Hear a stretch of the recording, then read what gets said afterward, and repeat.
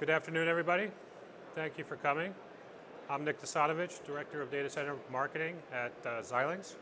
Today we're going to be talking about Alveo Adaptable Acceleration Solutions for the data center. So let's start with a quick overview of data center dynamics. And when we talk about data center here, we're talking about the spectrum from hyperscalers to Tier 2 cloud service providers, telco, NFV, as well as private cloud. And when we talk about these workloads, we're really talking about how do they impact the servers, the cloud servers in the data center. People traditionally think of cloud servers as performing compute functions, and of course that's true, but one thing that's sometimes overlooked is that there are a lot of workloads associated with networking as well as storage in these servers, and those need to be accounted for. So you can see some of the workloads here. On the compute side, everybody's aware, of course, of the tremendous amount of growth in compute applications like machine learning, video transcoding, big data analytics, database, high performance computing, and so on. What I want to highlight here is that there's also a big growth in workloads associated with storage and networking. So if we look at networking, with the rise of SDN and the virtual switching functionality, more security being driven into servers, the workloads associated with networking are taking up more and more CPU cycles. Similarly with storage, we see that locally attached storage or remote attached storage through NVMe also drives workloads into the server. You have drivers that need to move storage, you have storage stacks and so on, and this is all taking up CPU resources in terms of instruction cycles and also in terms of memory bandwidth. So what can we do about this? An approach that I think is commonly accepted as being a very good one is to apply heterogeneous acceleration to the problem. And heterogeneous acceleration says basically use the right tool for the right job. What we have come up with in the industry is this term called domain-specific processing, or a domain-specific architecture, which is a specific architecture for the workload. So for compute, what we've seen is that tasks such as machine learning have been performed by GPUs very effectively in the past. There have also been ASIC or ASSP solutions for machine learning, like the tensor processor and so on. So that's one example of heterogeneous acceleration. Another one might be video codecs to do video transcoding, and that's an ASSP approach to compute acceleration. In terms of network acceleration, we've seen the rise of SmartNICs in recent years, and SmartNICs basically perform network offload and acceleration of things like virtual switching, crypto, and so on. And then in terms of storage, we've seen SoCs for storage acceleration running NVMe protocol processing, doing compression, doing encryption, and so on. Today we'll talk in more detail about the FPGA's role in all three of these areas. Xilinx has done quite a lot of work on compute acceleration and talked publicly about benchmarks in machine learning where we've demonstrated very high throughput, very low latency. We've also demonstrated solutions, and we'll talk a little bit more about that today, in terms of storage acceleration and computational storage. And then the third area is network acceleration, and we'll also talk in more detail today about what Xilinx is doing in the area of network acceleration. The key point here in this slide is that when you talk about domain-specific processing, the technology that is applicable to all three of these workload areas is the FPGA. If you think of it in terms of a Venn diagram, the FPGA is in the center of that Venn diagram, and it's really the only technology that is able to do this. Why is the FPGA uniquely positioned to be able to address a wide range of workloads across compute, network, and storage acceleration? Number one, it's very, very flexible. You can think of the FPGA as a blank slate. and you can craft your own domain-specific architecture and layer it on top of the FPGA fabric. Okay, so you can really address different workloads very effectively. The other thing is the FPGA is very adaptable.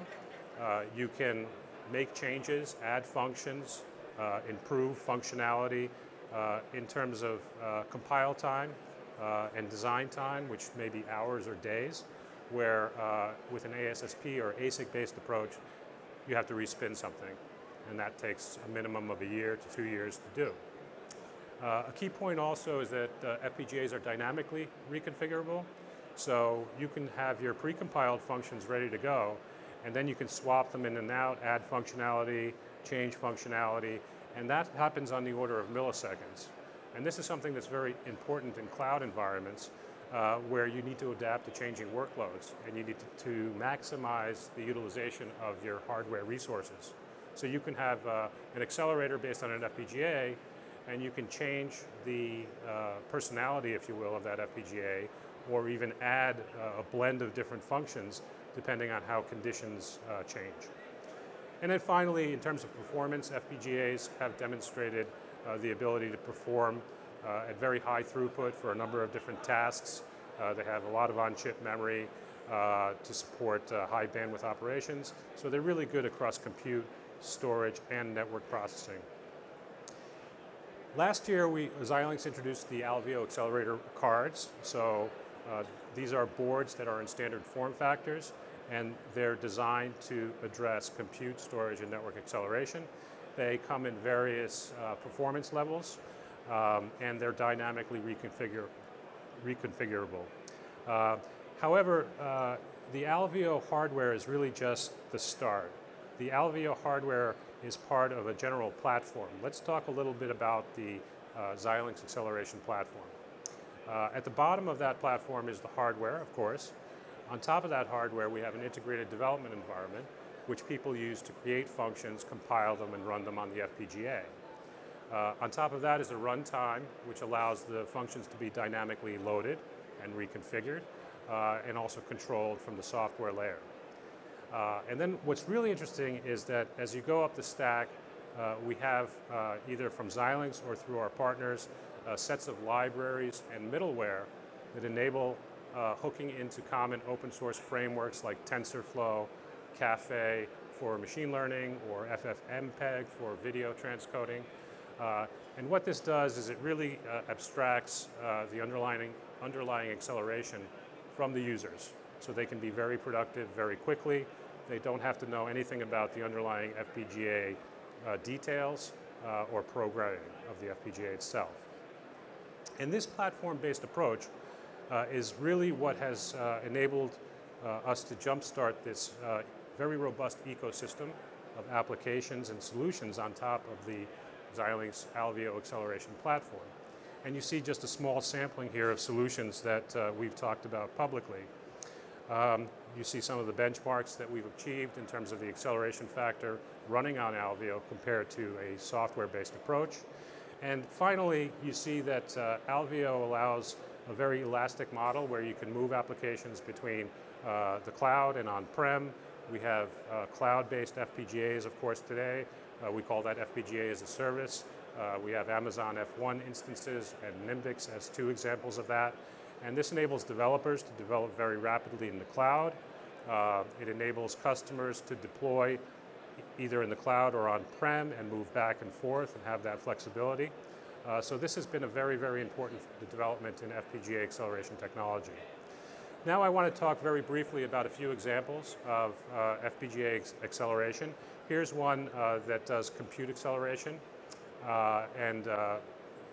What our partner Identicom has done with their no-load technology is apply acceleration to database, RocksDB specifically, achieving about a 6x throughput advantage over running in pure software. This demo is running in the Xilinx booth today, and I encourage you to stop by and check it out and ask more questions about how it's done. In terms of storage acceleration, this is very exciting.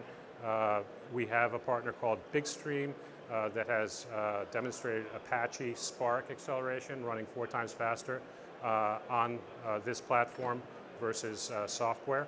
And the platform itself is the Samsung Smart SSD. Samsung was up here earlier today talking about this.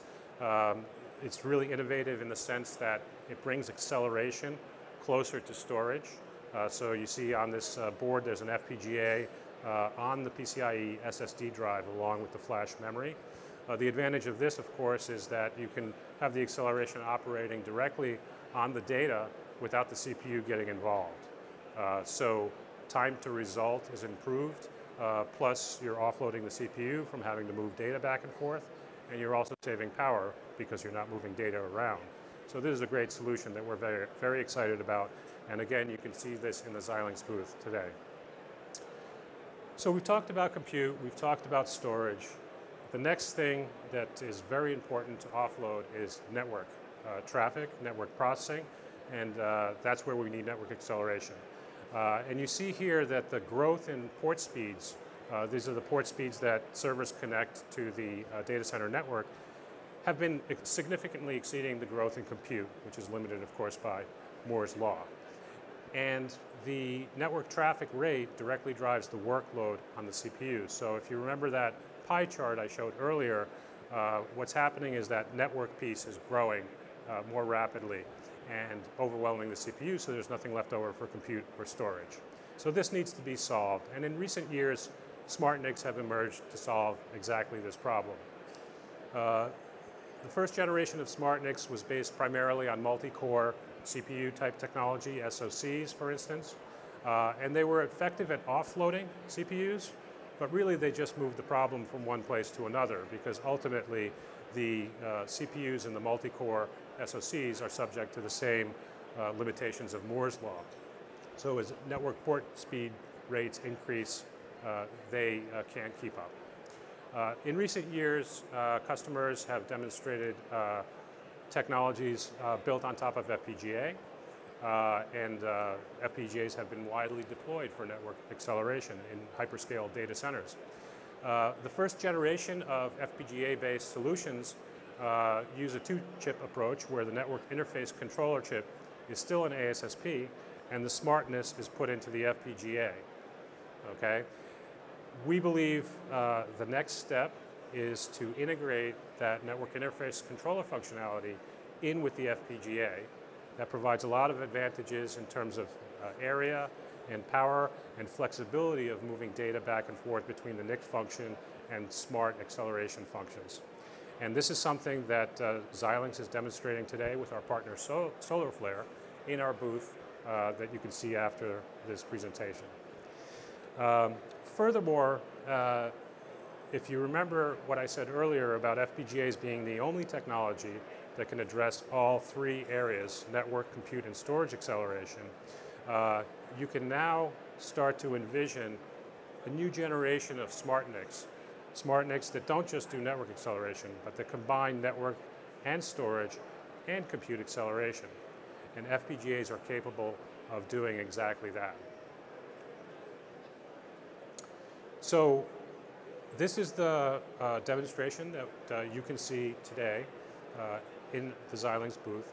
Our partner SolarFlare, who is a leader in network interface controller technology, being a leader in financial applications where super high throughput and super low latency is critical.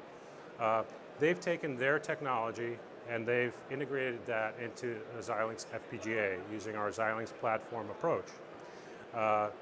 This technology is very, as I said, high performance. It can perform 100 million packets per second of processing in the receive direction from the network, as well as 100 million packets per second in the transmit direction. So that's 200 million packets per second of aggregate throughput, super high throughput, plus this technology is extensible using high-level programming languages like P4 or C and C++, so that you can extend the feature set and add those different types of acceleration workloads that I discussed earlier.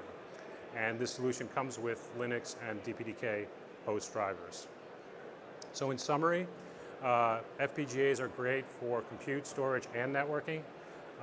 They give you very high performance, basically approaching ASIC ASSP performance, but they have the flexibility of a programmable solution. All FPGA solutions for NIC is a breakthrough. That level of integration enables new types of solutions to be created, which are more robust and rich.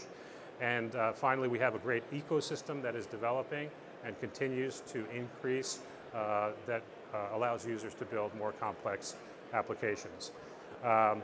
I'll leave you with this. Please visit the Xilinx booth, A15. It's over there. You can see the 3 demos that I outlined in this presentation. And also, don't miss our executive track with Jim Dworkin at 2:40 this afternoon, where he'll talk more about these types of solutions. Thank you very much for your time.